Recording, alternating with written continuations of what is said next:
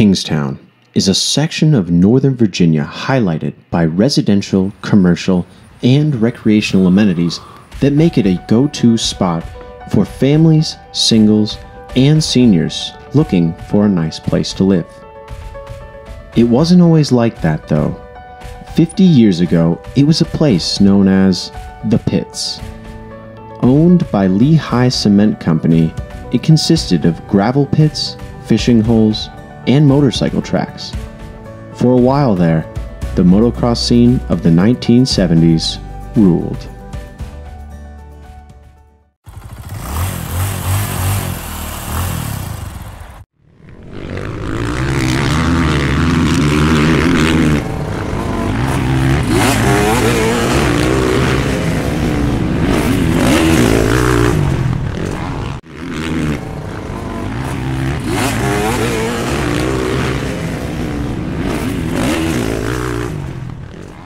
As far as dirt biking goes, or four-wheeling or anything, you just had so much land that was just unheard of around here.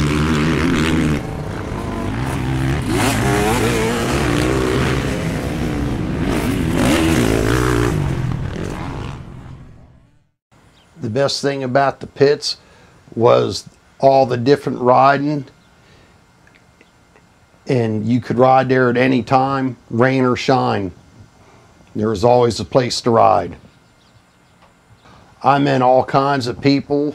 I met professional racers. I just met the local guy, and I met all the friends I have now at the pits.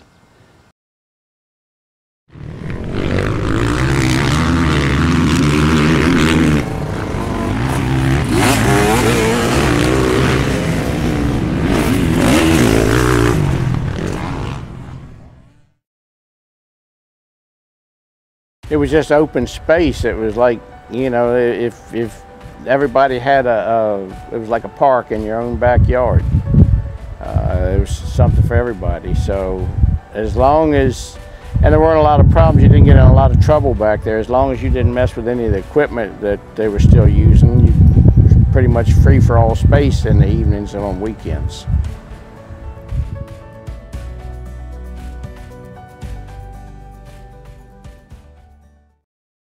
See, the sand track was basically a very central meeting spot and kind of a racing spot for the guys and gals that rode out here. Just had great whoops, a full-fledged track, a good circuit, and then you had the hills that would lead you down to the lakes and back up to the track, which were a lot of fun. Kind of turned it into a kind of a hare scramble, kind of a racing atmosphere. And so you had the woods trails, you had the sand track, you had the King Hill, you had all these basic like supercross kind of features out here that were just kind of natural or helped out by gravel pits dredging.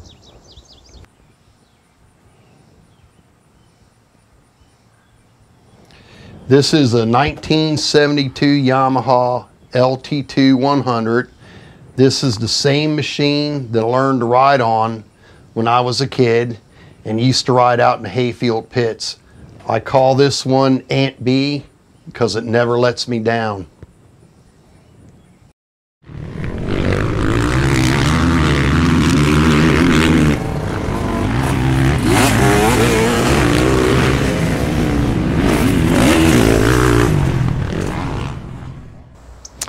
This here is one of the original trails that we used to use to get back up in here. As you can see along the side of the baseball park, even with games going on, we'd sometimes just kind of creep along slowly and politely until we got up through here, and then we would just gas it. And once again, then we had 3,000 acres, let's say, of just all kinds of uncharted land that you may have to cross a hayfield road or, well, gosh, Beulah Street here and there. Those were actually named crossings. So, but this is was definitely one of my main entrances right here. And a lot of my friends that would come meet at my house and we'd ride over.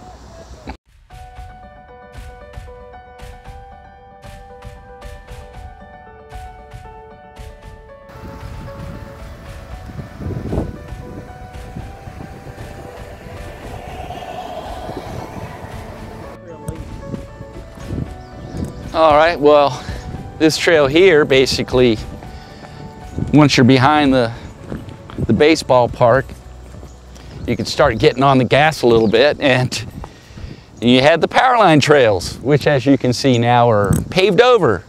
I'm glad that we could help with that, which is kind of funny when you come out here and you see that.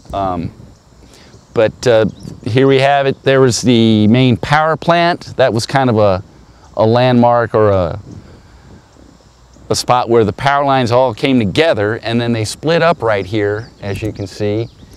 This one heading more towards the west side of the pits, and this one heading more towards the east side, down along the sand track and the lakes, the hayfield area.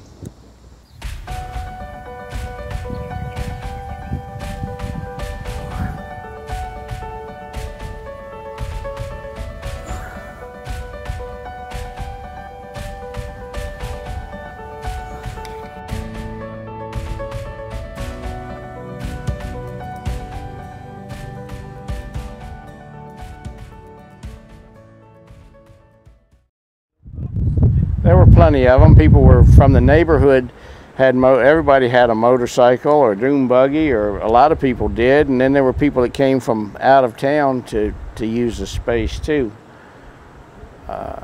So it was a big draw for a lot of people. A band, simply known as Savage, is remembered for playing a few times at the gravel pits. The band, powered by a gas generator, saw partiers come out in droves. One concert of theirs in 1976 was even dubbed a local Woodstock, and saw the attendance of not only a couple thousand people, but also the police. Rumor has it that the concert was so notorious that it was even mentioned in the local newspaper, the Washington Star.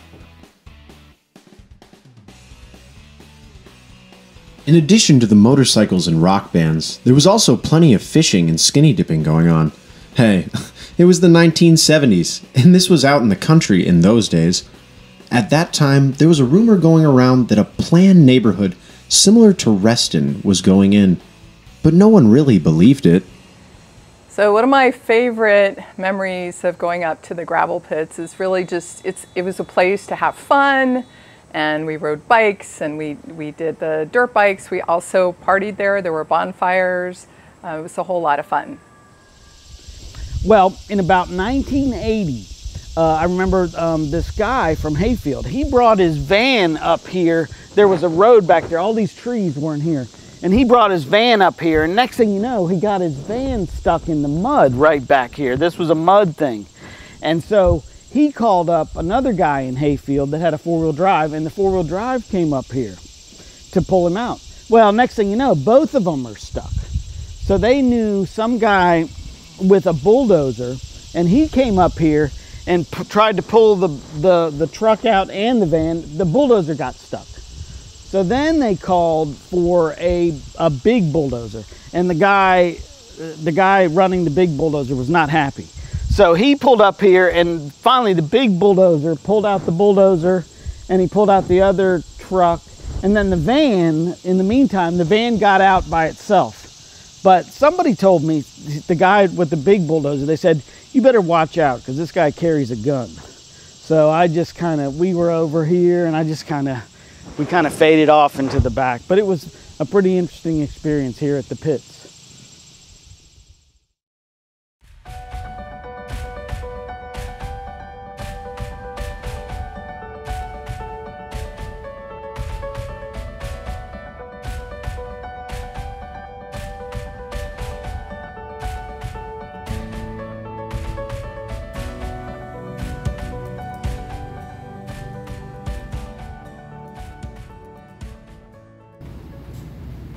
Yeah, and like say right around 1990, 1991, they started to build along all the edges of the pits, and you would start to get run out of there.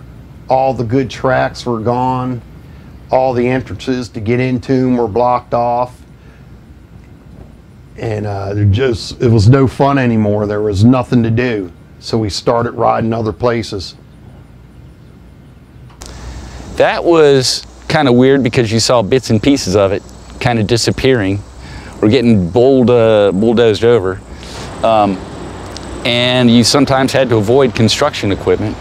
I remember us barely getting around some big dirt movers one day, scared us. Then there was actually some people actually moving in to some of the places, some of the townhouses along there. We'd still be out there riding, and they didn't seem to mind at all. They'd often just kind of wave, be having a deck party or whatever.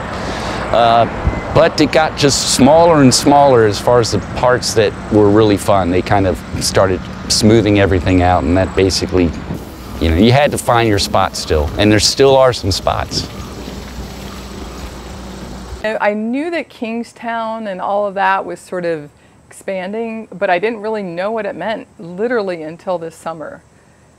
I mean, this is the first time I really went back, and my sister and I went back to our old house off of Beulah Road, and then we were driving around, and I couldn't even figure out, how do I get to the high school? So then I just went to Waze. It was like, you know, and it took me, and we went down this big wide road, but none of it looked familiar. It was bizarre. Until we got to the school, I didn't even know, I couldn't figure out where were the pits relative to where I was, and was I in the middle of the pits, and am I in the middle of where the bonfire was, you know, that kind of thing. There were three major proposals.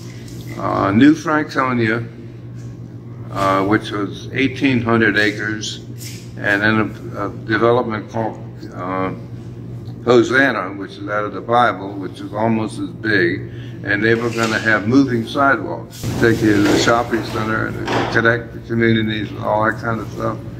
But both of them failed. Obviously, they were before their time and too expensive. And land costs, land to develop that down there was a lot more expensive than people thought. Yeah. So when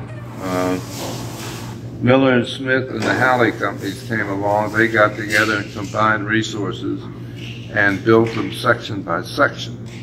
The North Village, which is up this end, was first, and then the South Village, which was the other side of Hayfield Road, was developed later. But it's been very successful, very well planned, a lot of neat stuff in there, beautiful vistas on the open roads, and but you look, you can see the power lines basically run through where the trails were. Mm-hmm. So you can kind of visualize where some of that stuff happened. Yeah. Yeah. Absolutely.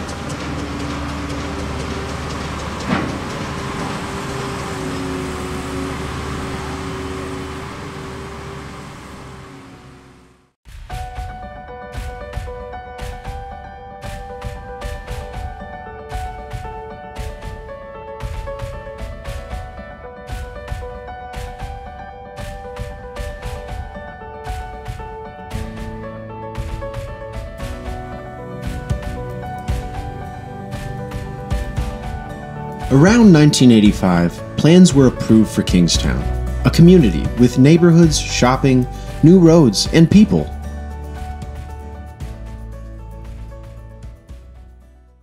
I've been living in Kingstowne since I was a year old, and everything's really close and easy to get to. Everyone's really friendly, and it's beautiful here. Soon the bulldozers took over, and now Kingstowne is a great community with schools, pools, and hangouts. But there are some locals still around that remember the pits.